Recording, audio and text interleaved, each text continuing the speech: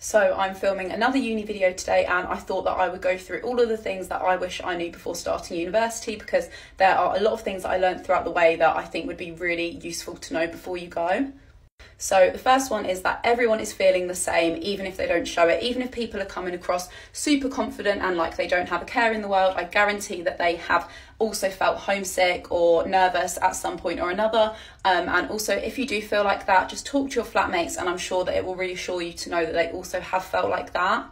The next one is that you can feel quite lonely sometimes at uni. It's the first time that you've ever kind of lived on your own, and you might find yourself spending lots of time in your room. It's completely normal to feel lonely, but I would do things if you are in that situation to kind of make you feel less lonely. So make sure that you always have things planned a couple of times a week, plan like meals out with your flat, or go to clubs and societies, anything like that, to kind of make sure that you are around people a lot and spend as little time on your own as possible. Third on the list is you will get freshers flu, and it's not nice. You probably will feel pretty horrible for about a week or two, but just dose up on some paracetamol and you will be fine.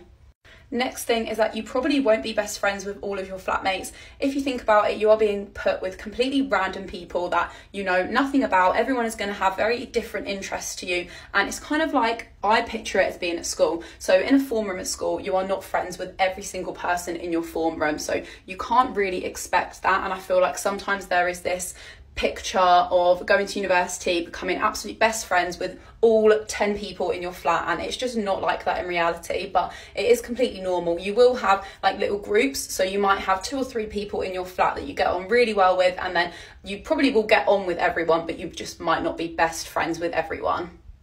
Next thing is to get fully involved in a club or society. So I joined a lot of clubs and societies, but I feel like I didn't get as involved in them as what I wish I'd done. So I would really recommend getting fully involved, going to all of the social events, and then you can end up on committee and stuff like that in 2nd and 3rd year, and it looks like a really fun thing that I wish I had done. And the last thing on this list is bring any fancy dress you have. So I came to uni with no fancy dress whatsoever, so I kept having to order things from Amazon, which was fine. But if you do have any bits and bobs in the house lying around, then definitely bring them, because especially for sporting events, you have kind of different themes every week. So if you have some fancy dress, then you won't need to buy as much stuff when you're there.